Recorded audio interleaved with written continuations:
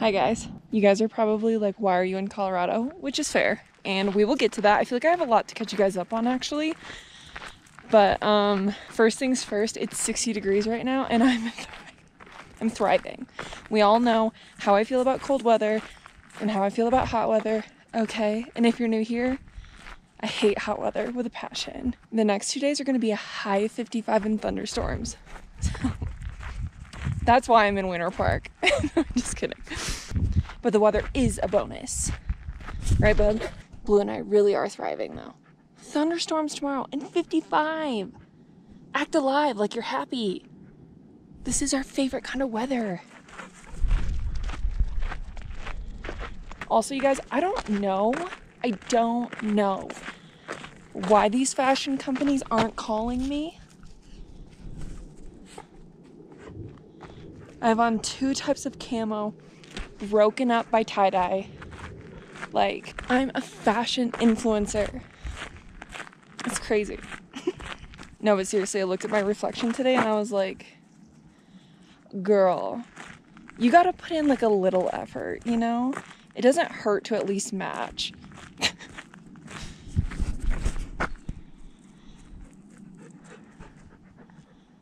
Man, these rain clouds are getting serious. I wonder if we're gonna have rain tonight. Yep, would you look at that? It's supposed to rain all next hour. Well, we should probably go make dinner then, before the rain comes. All right, bub, let's turn around. Back to where we go.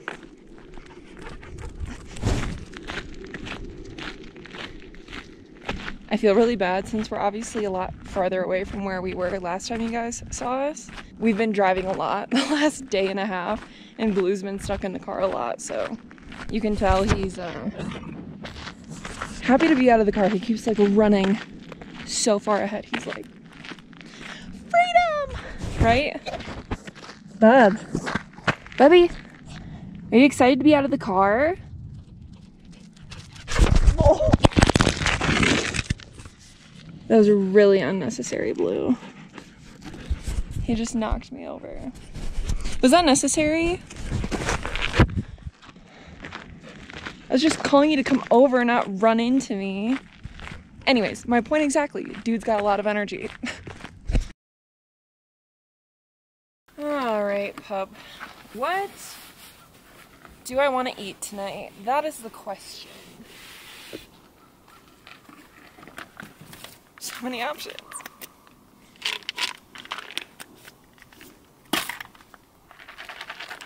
Come here. Sit. Down. Good boy. No. Down. Wait. Okay, go ahead. Good boy. The best boy he is. I gotta figure out what the heck I want to eat. I can make a peanut butter and jelly. I can make oatmeal. Although I think for nutritional purposes, I'm gonna try to do something other than oatmeal. Sometimes I get afraid that I don't have enough variety. Maybe a camper meal.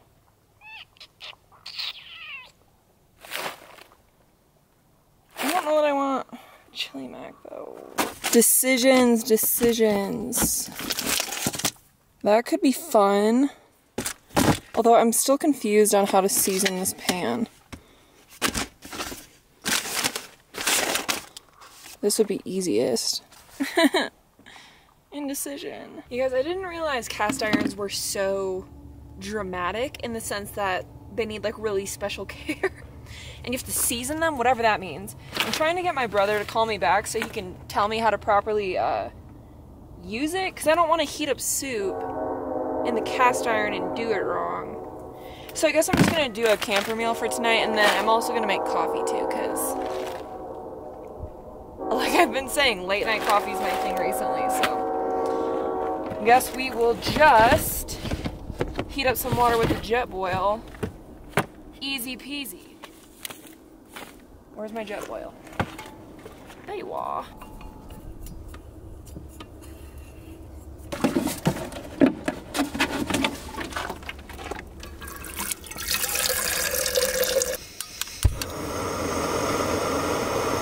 Well, he's a little late because I already made the decision. Hey. Hey, what's going on? How do I season cast iron? You gotta bake it. So it's, you lightly coat it with, like, a cooking oil, and then you bake it at a really high heat for, like, 3 hours or something like that. Oh. Okay. Yeah, most of them come with a seasoning on them. Uh-huh. If it's, like, really shiny and slick, it's probably been seasoned already, but, a lot of people like to take that off and do their own. Uh-huh. Or if you saw the packaging, it should say, or even, like, you could just send me a picture of it and I can tell you if it looks seasoned or not, but Okay. it's almost like an enamel or like a paint or something. I don't even know how to describe it. Okay. Yeah, I'll send you a picture and you can let me know. Okay. All right, thank you. Yeah. Bye. Bye. Aw, my brother. Okay. Well, I'm still confused and I still am just gonna do the camper meal, so. We will tackle the cast iron on a later date. Oh no, my water's boiling and I'm unprepared. Bubby, I'm unprepared. What do I do? Oh no. Oh no. I'm unprepared. How long do I heat you for? Ah! It's spitting out boiling water at me. It was so rude. Okay.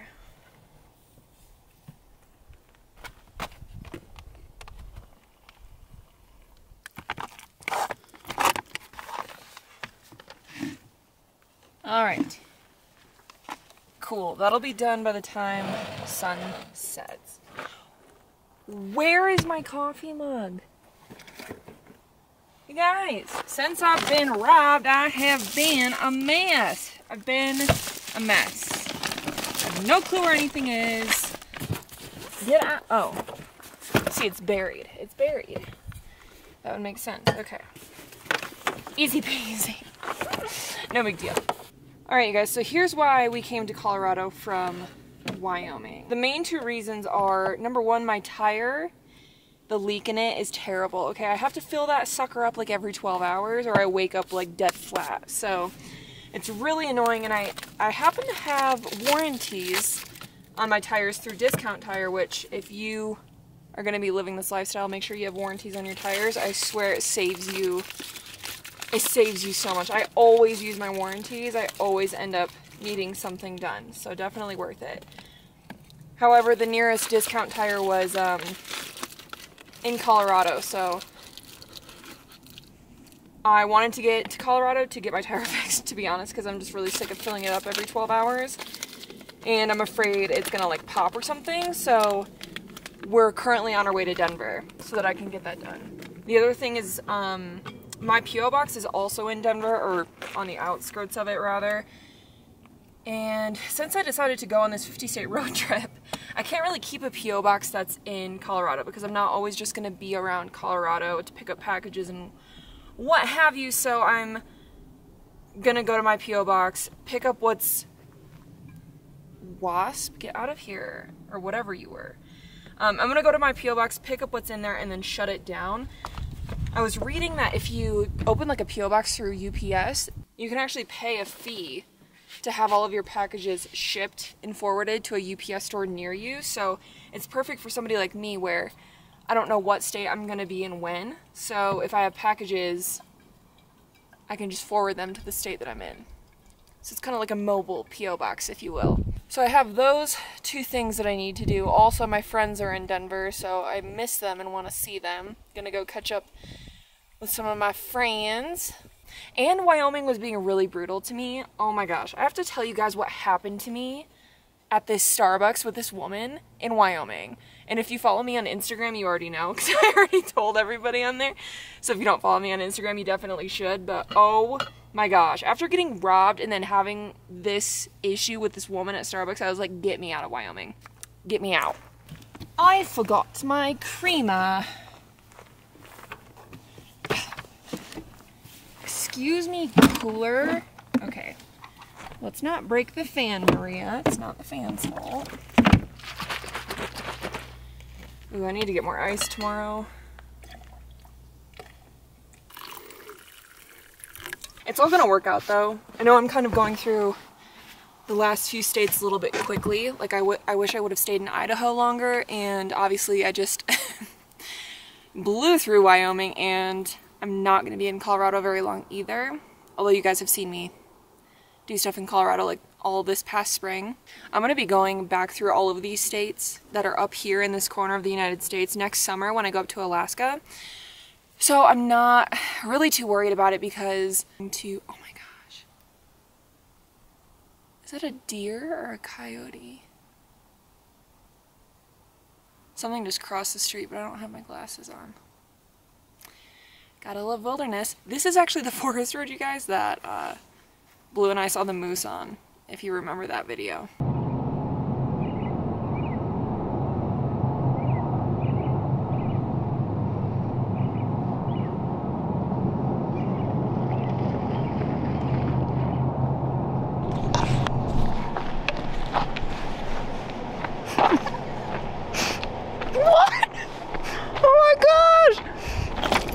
Oh my gosh, I love car camping. So, we gotta be careful out here. What was I saying? Oh yeah, next summer when I'm going up to Alaska, I'll be going back through all of these states that I just went through. So Idaho, Wyoming, Colorado, and probably Washington as well. We'll be getting a part 2, so no worries. I'm not missing out on the best parts of the states because we'll be going back through it. No big deal. I'm so excited for the southwest part of Colorado, like the Four Corners and Telluride. Oh, it's gonna be so fun to go through. And by then, we're gonna have the new rig. So, this espresso ground is so much better than coffee ground. I need to only repurchase espresso. This is so good. This is from Sawtooth Coffee Company, the Sawtooth Mountains. So see, I need to go back through Idaho simply to get more coffee. Alright, this chili mac should be done by now. Wow, that coffee is so good. Holy cow.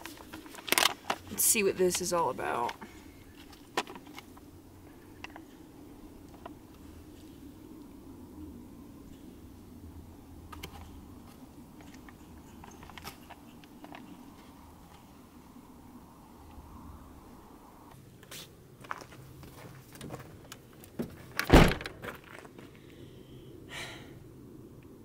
Should we go in the car, bub?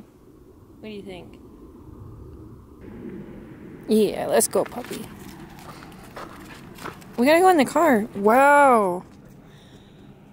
I am so excited for the rain tomorrow. I'm gonna be hyper and happy tomorrow. Holy cow. Alright, car time. Come on.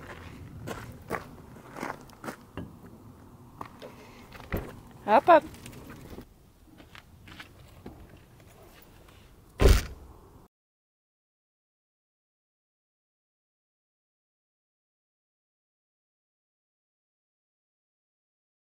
Oh, Bubby, how am I supposed to get on this bed? This is Blue's new favorite thing, to sleep on the platform while he waits for me to come back. Did you just unlock the car? Hold on. Yeah, Blue, you just unlocked the car. We need to switch spots here, Bob, and then you can get back on the platform with me. Ugh, the struggles of living in a car. I think we need more space, pup. What do you say? I know, Bubby.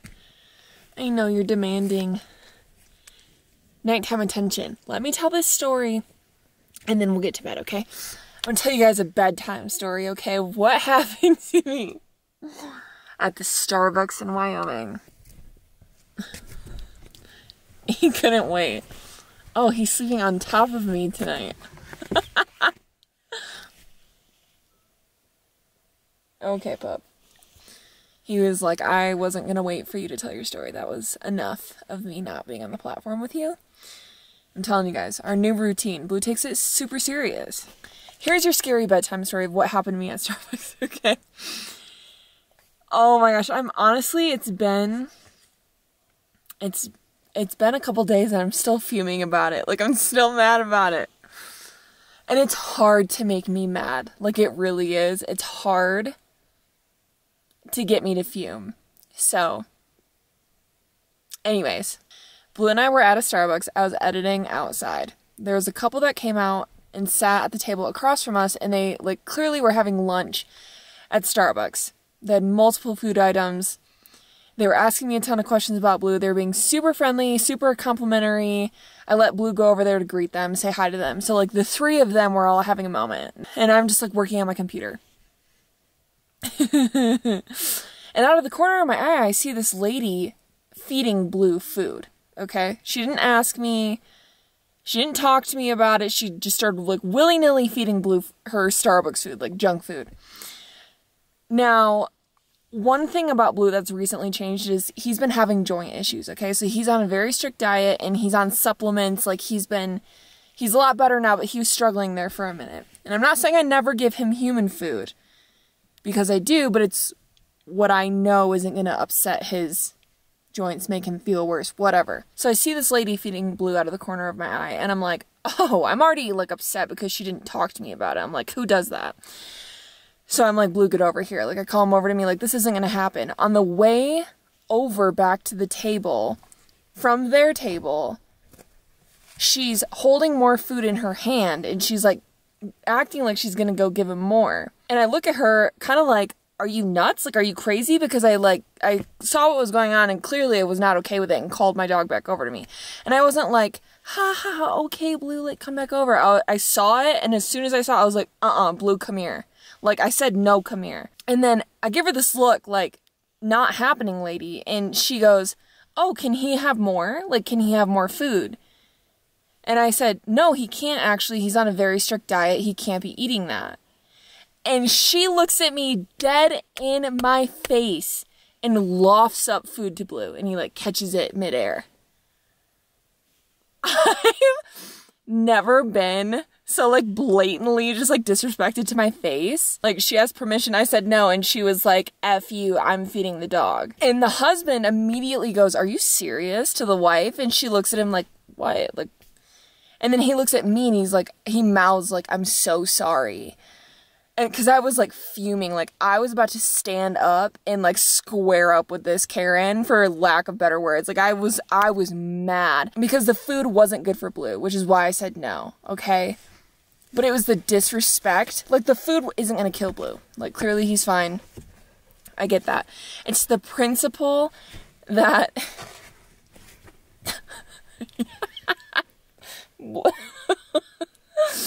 He's just... Okay, I'll move in a second. Let me finish this story. It's the principle that this woman had no idea of Blue's medical history, what he was allergic to. Like, what if what she fed him could have, like, been seriously detrimental or harmful to this dingus back here? Like, you just never know. And that's, like, you can't do that to people's dogs. And it was just, like, the blatant disrespect of her doing it without asking, and then her asking me saying no, and straight to my face, and just lofted up to Blue. Like, I'm still mad. I'm still mad about it. I'm still mad. There's few things that are gonna upset me or make me mad, but my dog is one of them. So, that was another reason I got out of Wyoming, because I was like, the people here are stealing and disrespectful. Like, they're just not a great group, so I gotta go. Apparently I'm just running into the worst of the worst in Wyoming. I know, obviously, there's great people there, so it was a joke, but I kick myself now that I didn't yell at her and cause a scene, and I didn't want to because the husband was apologetic, and I felt bad for him. Like, imagine being married to a woman like that. I'm sure he gets put in bad situations from her all the time and has to, like, clean up the mess, and so I didn't want to do that to him. And, like, I was mad, and it wasn't good for Blue, but Blue was gonna live, so it was like, I'm just going to sit here and fume silently. But looking back, I'm kicking myself. I wish I would have yelled at her, because you know she does that to every dog owner she ever meets. Like, that's just not okay. So, PSA to everybody, like, it is not okay to do that. Like, you have to address owners, honestly, even before you approach a dog, because you don't know a dog's history ever. They could look friendly and not be friendly, or be dealing with anxiety or whatever. You shouldn't approach pet a dog without asking the owner first. And you definitely should not be feeding an animal that you don't know its medical history or anything about that dog. Oh my gosh. Anyways, it's fine. Like, Blue's gonna live, and I'll stop being mad in probably like another 2 days, but man, that's just crazy. Have you guys ever had something happen like that, like with your animal, where someone just like blatantly disrespected it? Like, how did you handle that? Because, did you enjoy that Starbucks food, buddy? He's like, I thought she was really nice. Oh, Pupper Lou. Anyways, you guys, I'm sure the next week will be, hopefully, full of better events for Blue and I. Less stressful, less frustrating things. Right? Yeah. We love Winter Park. My favorite coffee shop in the world is here. Like, we have Winter Park down pat, so I'm excited to be here for a couple days. Yeah, huh. Are you excited, Bubby? On that note, we're gonna go to bed. Say goodnight, Blue. Say goodnight. We'll see you guys in the next one. Bye.